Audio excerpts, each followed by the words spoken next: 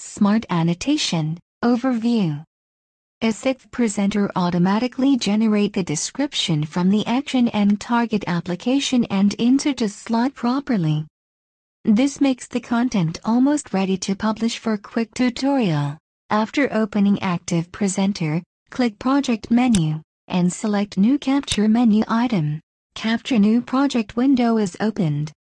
Let us choose a capture profile, then click Edit icon, or double-click on it. Click Annotation tab. The Annotation tab has two main sections, for mouse and keyboard annotations. Both sections have identical options, as follows. Balloon Annotation.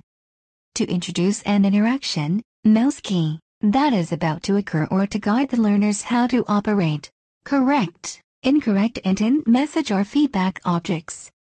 Active Presenter presentations can provide a feedback to the viewer's action when he interacts with the simulation, Ajax Flash tutorial, practice or test mode. The correct message is displayed if the user action is true. Conversely, the incorrect message is displayed if user action is false.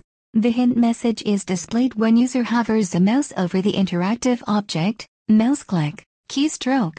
When you're done, click Save button to save changes. Well, let's capture an application, such as Paint.